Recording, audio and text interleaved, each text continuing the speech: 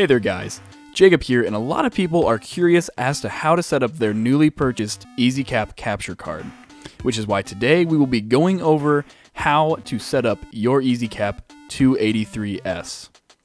The first thing you'll want to do is plug this bad boy in and make sure the LCD display and power light indicator come on.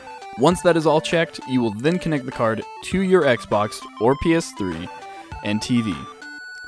The order you do this in isn't crucial, but making sure you plug them into the right ports is.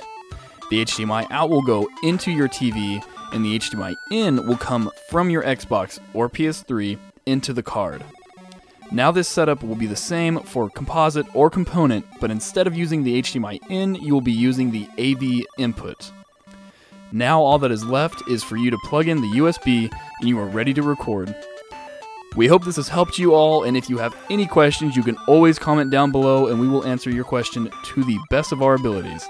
Make sure to like this video if you found it helpful and subscribe for more content like this weekly. As always, have an awesome day.